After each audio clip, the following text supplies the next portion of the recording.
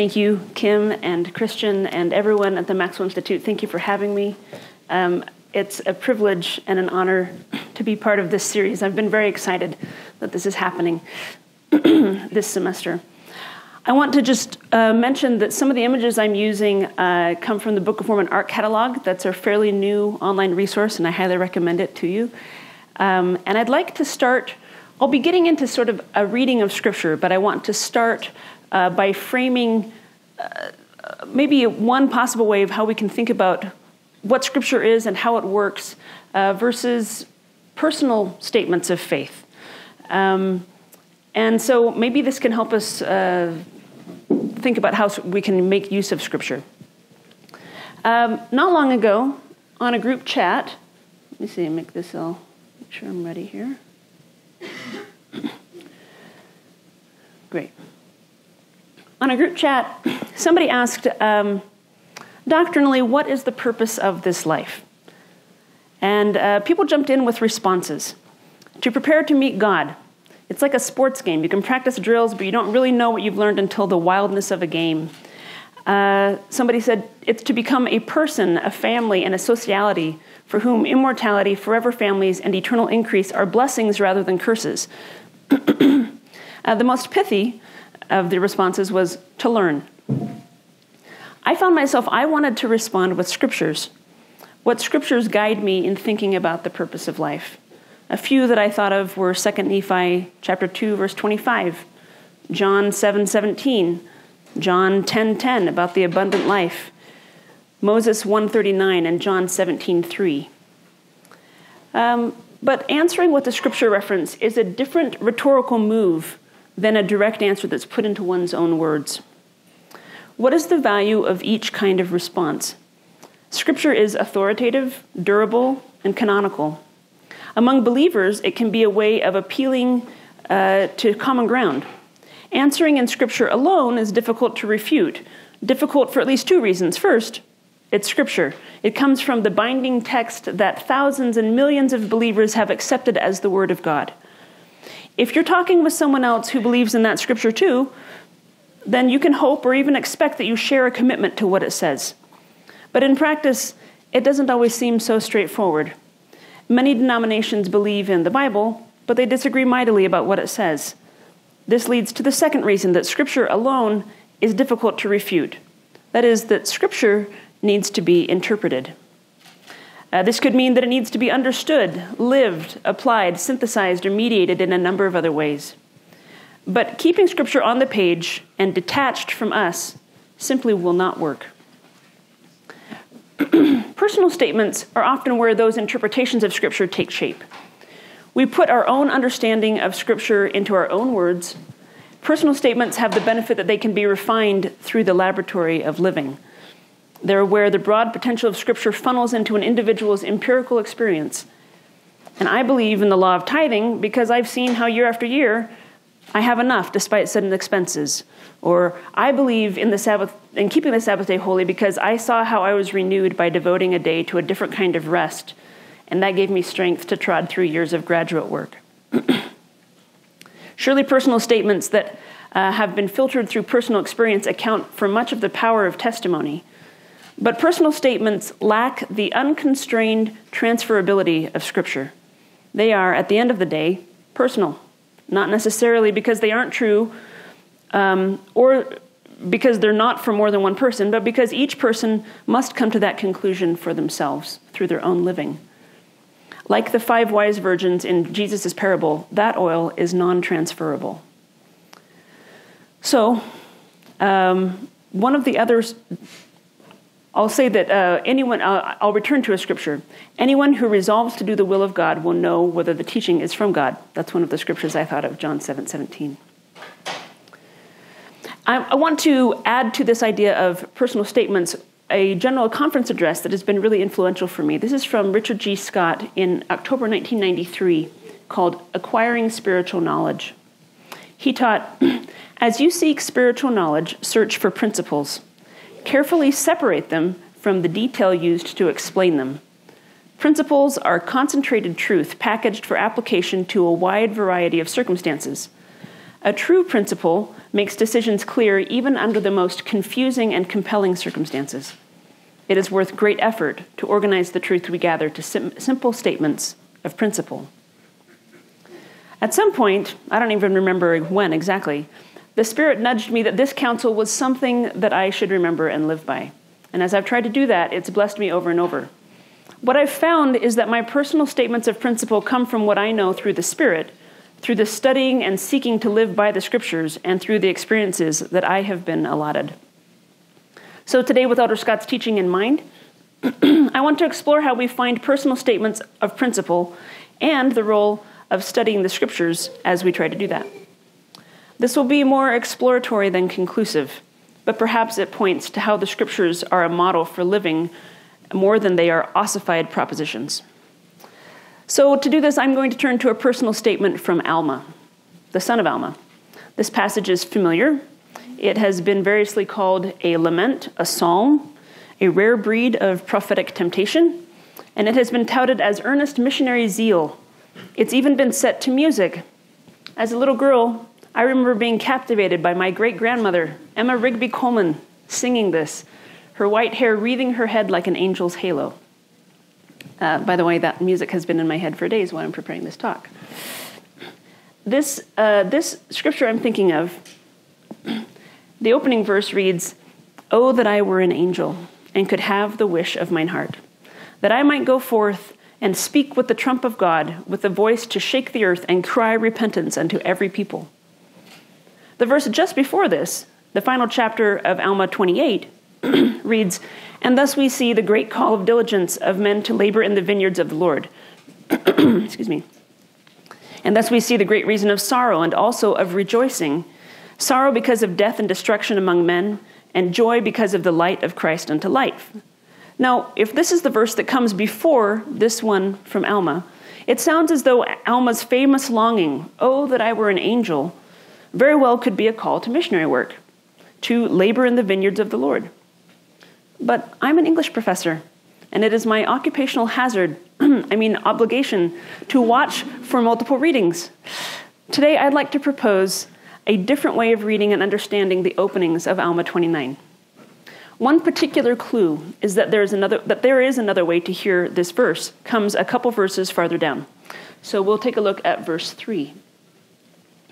Whoops, I've got 1 through 4, but that's 1 through 3. "Oh, that I were an angel, and could have the wish of mine heart, that I might go forth and speak with the trump of God, with the voice to shake the earth and cry repentance to every people. Yea, I would declare unto every soul as with a voice of thunder, repentance and the plan of redemption, that they should repent and come unto our God, that there might not be more sorrow upon all the face of the earth. But behold, I am a man, and do sin in my wish. For I ought to be content with the things which the Lord hath allotted unto me."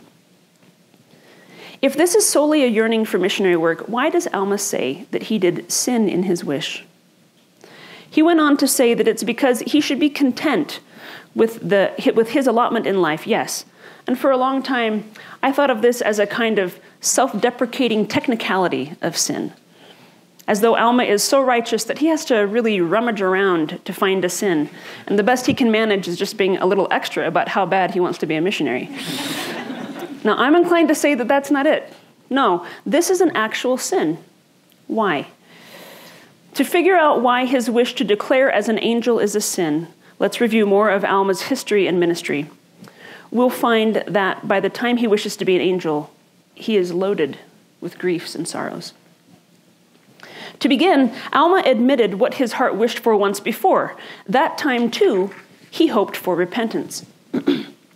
Alma was teaching Zeezrom, Antoniah, and others at Ammonihah, and he unfolded the scriptures to them.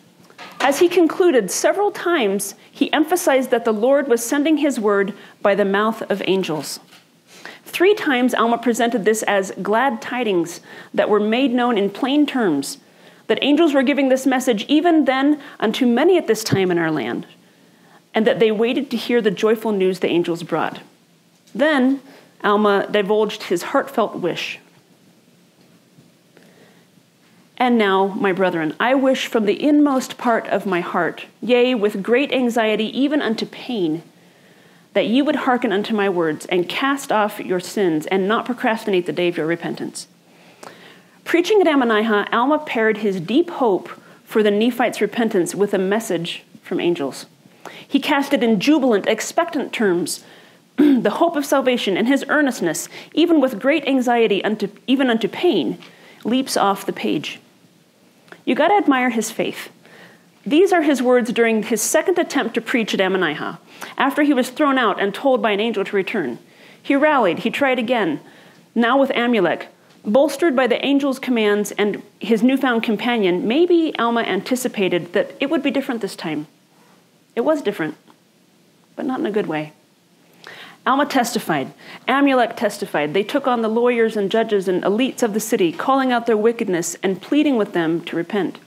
They warned the people of spiritual death, that their torments shall be as a lake of fire and brimstone, whose flames ascendeth up forever and ever. It didn't go well. The people of Ammonihah exiled the believing men from the city. They burned all the women and children who were taught to believe, as well as their records and scriptures. And they made Alma and Amulek watch. The chief judge confronted them afterward, slapped them in the face, and sneered. After what ye have seen, will ye preach again unto this people, that they shall be cast into a lake of fire and brimstone? Behold, ye see that ye had not power to save those who had been cast into the fire, neither has God saved them, because they were of thy faith. And the judge smote them again on their cheeks and asked, What say ye for yourselves? Kylie Turley, the author of Alma, A Brief Theological Introduction, writes, This is not a random question. It is targeted at Alma, aimed to damage him as much as possible. The judge and the people of Ammonihah guarantee that Alma sees friends die. Bound with strong cords and brought to the fire while the flames are blazing, Alma and Amulek are forced to witness women and children, most likely including Amulek's family, be burned to death. Still not content, the chief judge ensures that Alma understands the brutal irony at the heart of this horror. Alma's unfortunate gospel metaphor about a lake of fire and brimstone prompts the literal lake of fire and brimstone that burns before his eyes. After this highly personal attack, Alma never seemed quite the same. He and Amulek made no response to the chief judge's questions, but were silent. Turley notes that after this, the record of Alma's preaching in the Book of Mormon is also silenced for 5 years, and when he does preach, he will never again say the words, lake of fire and brimstone. Turley observes further, these events redefine his vocabulary. Moreover, they redefine the vocabulary of the entire Book of Mormon. After people burn women and children alive in a lake of fire and brimstone, the words, lake of fire and brimstone, are never spoken again by anyone in the Book of Mormon. The trauma Alma experiences at Ammonihah silences him.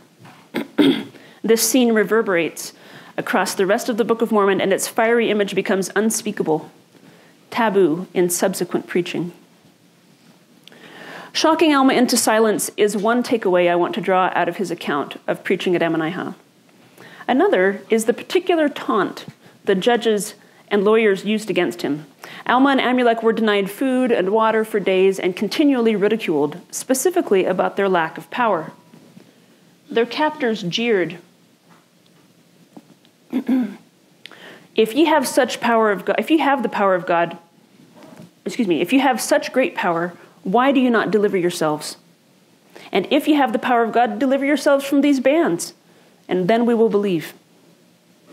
Eventually, Alma and Amulek were given power to break their bands and walk free, the prison miraculously crumbling behind them and crushing the chief judge, lawyers, priests, and teachers who mocked them.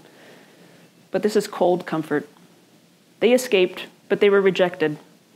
Instead of repentance, they brought death. Ammonihah gives some longer-term context for Alma when he expresses his wish to be an angel in Alma 29. The city of Ammonihah and his preaching there gives that context. More immediate circumstances are a strong influence as well.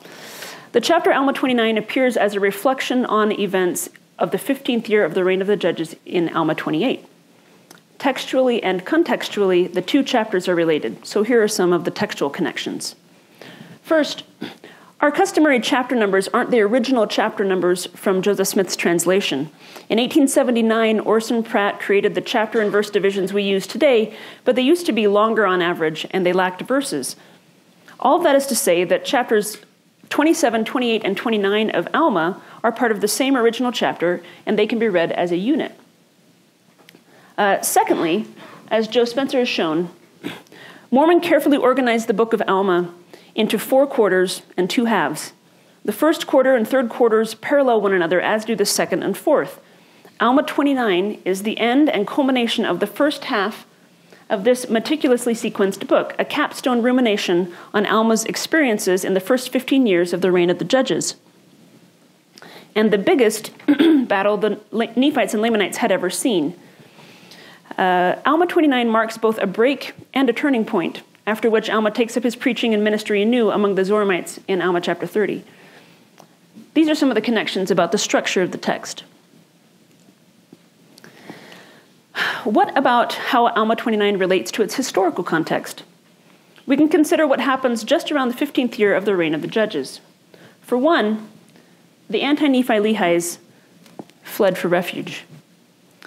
Because they refused to fight after their conversion, when Nephite dissenters incited the Lamanites against them, the anti-Nephi Lehis were slaughtered en masse. Over 1,000 were killed before the Lamanites turned instead to destroy the city of Ammonihah in revenge. When the Nephite dissenters provoked the Lamanites against their kin, the anti-Nephi Lehis, a second time, these pacifist followers of Ammon decided it was time to leave. They went to Jershon, land that the Nephites gave them. Note that the Nephite dissenters who spawned this migration hailed from Amlici. He was the dissenter who wished to be king and who battled face to face with Alma.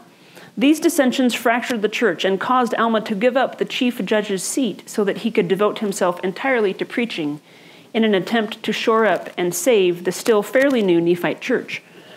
Not many years later, what did Alma have to show for his sacrifice? Nephite dissenters turning Lamanite converts into refugees, the city of Ammonihah destroyed, but the worst was yet to come. Having chased the fleeing anti-Nephi Lehis into the wilderness surrounding the Nephite territory, the Lamanite armies attacked the Nephites.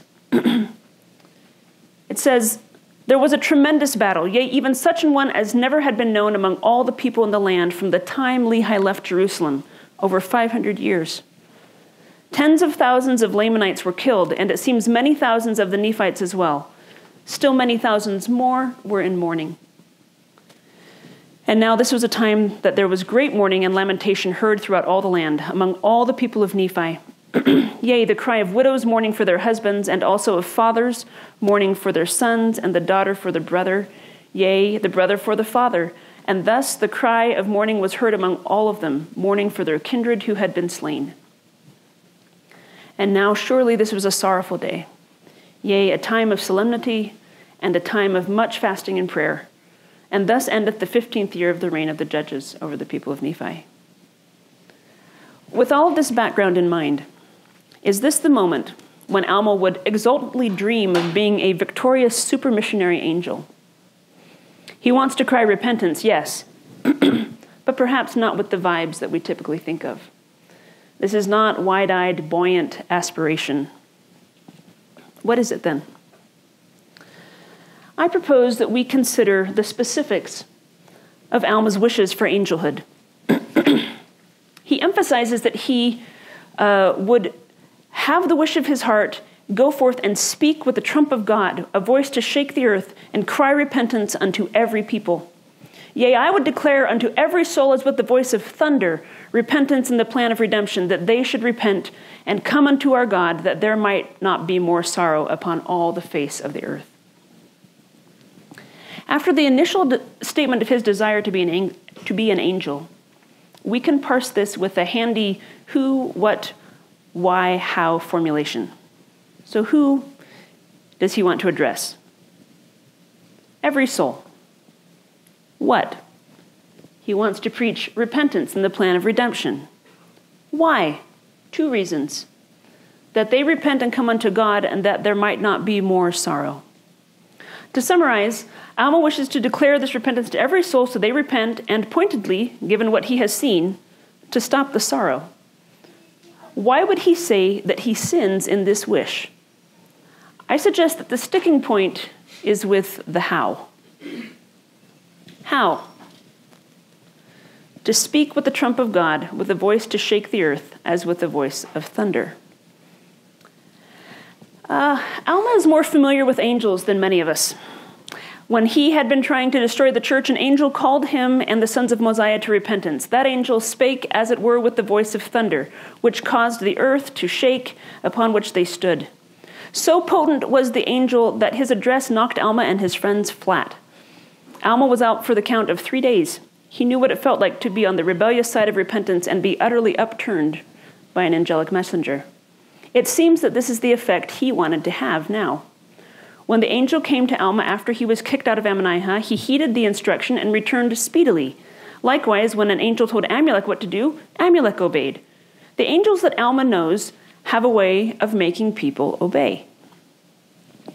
Additionally, Alma said he wanted to speak with the trump of God. What did Alma know of trumps, especially angelic ones?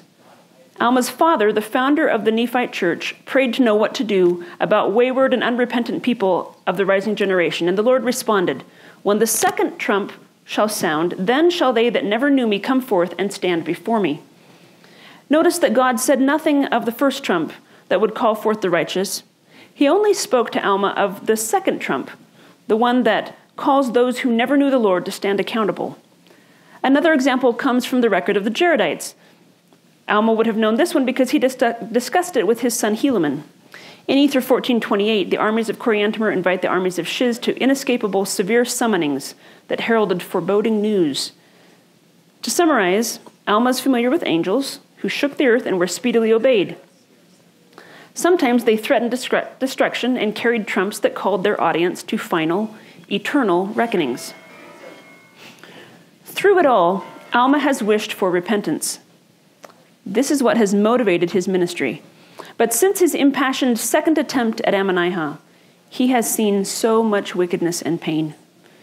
In the wake of unprecedented war, death, and grief, perhaps with the derision of those at Ammonihah still haunting him and ringing in his ears, ye see that ye had not power to save them. Alma may have wanted to be a thunderous, inescapable force, an angel that could not be resisted or argued with. Maybe he harrowed up a desire to compel people to obey, to be righteous, to stop destroying themselves and others. It's a relatable desire. The burden of a disciple who can see how it could and should look otherwise, who knows that so much anguish is so avoidable. Now, I want to bring us back to the work of crafting statements of principle, the one that Elder Scott discussed. We can see Alma doing this work in additional verses of Alma 29. After wishing to be an angel, the kind with a trump, the kind that shakes the earth, he catches himself. It is as though he can feel that something about this, even this righteous desire for repentance, is not completely right. But behold, I am a man, and do sin in my wish. He attempts to identify why. For I ought to be content with the things which the Lord hath allotted unto me. This is a start. Maybe he can be more precise. I ought not to harrow up in my desires the firm decree of a just God. Dropped in the middle of his thoughts, we don't know exactly what that firm decree is yet, but we see him working to understand, to refine his wish to be an angel. He continues by listing what he does know. For I know that he granteth unto men according to their desire, whether it be unto death or life. Yea, I know he allotteth unto men, yea, decreeth unto them decrees which are unalterable, according to their wills, whether they be unto salvation or unto destruction. Yea, and I know that good and evil have come before all. Alma knows, among other things, that neither he nor even angels can force anyone to repentance. My husband says of Satan's plan, it's not just that it's a bad plan, it just doesn't work. In the 6 years or so since Alma gave up the chief judge seat to devote himself full-time to preaching, his hope in the success of his message has taken a beating, a fundamental, disorienting beating. When Alma pled with those at Ammonihah and expressed the inmost wish of his heart, with great anxiety and even pain, He did so with full conviction, drawing on his own repentance after great wickedness, the witness of the high priest, a testimony won through prayer and fasting across many days, as he says in Alma chapter 5. He knew what he was talking about. And then he gained more experience, more gutting, heart-wrenching, traumatizing experience. He has to wrestle to find out if there is room in his faith for this. Is it big enough? Even more critically, is God big enough for this? What he has seen, what his people have seen, the people that they have lost, it's enormous. All he wanted was to preach repentance. Part of the work of developing statements of principle and growing faith in general is revision. When we acquire additional knowledge and experience, our faith must expand too. And so, in Alma's cognitive dissonance and the dissonance of his soul, he steadies himself with what he knows. And as he does, he can say, "Now, seeing that I know these things, why should I desire more than to perform the work to which I have been called?" From there, Alma can reconstruct and reaffirm his faith, even returning to the joy and glory he expressed before. If you look at the rest of Alma 29, it gathers momentum in rejoicing and faith and hope. For example, he says, "When I see many of my brethren truly penitent and coming to the Lord their God, then is my soul filled with joy. Then do I remember what the Lord has done for me." Or he says, "That same God hath given me much success, in the which my joy is full." One of the gifts of Scripture is that in it we can watch others do their work of discipleship. Across Alma 29, we see Alma face the limits of his faith and his faithfulness, and we see him find and reaffirm his convictions, as it were, in real time. He testifies of what he wishes and what he knows through his own study, experiences, and the witness of the Spirit. We should do the same. What Alma knows about angels and God's decrees is vitally important. It is Scripture. But Alma knowing those things through the refining experiences of his own life is not the same as what I know from my own lived experience. I take the Scriptures and the Spirit and my beloved little allotment, and I find God and his principles in my own words, in my own holy relationship with him. For example, here are a few statements that I have learned for myself. Jesus loves and honors something fierce, self-designed and self-embarked initiatives for good. They are often holy to him. Here's another one. Jesus loves study and intellectual rigor, and he's not afraid of the truth, including a knowledge of things as they are, things as they were, and things as they will be. Number 3, God is faithful. Jesus cares about my learning and growth more than my performance. He will stick by me, even if I choose a more painful, foolish route, and I can count on that, especially as I stay in covenant with him. Our testimony and our statements of testimony come through this trial of living them. Like Alma, I have wishes for others. I wish for my students, my children, my family, my neighbors, my brothers and sisters in the gospel, and many others. I wish that we give serious attention to the Scriptures. I wish that we come to know God individually and collectively. As for Alma, after a few more years of preaching, it says that he departed out of the land of Zarahemla, as if to go into the land of Melech. And it came to pass that he was never heard of more. As to his death or burial, we know not of. Perhaps he became an angel. Perhaps he got the wish of his heart. I leave this with you in the name of Jesus Christ. Amen.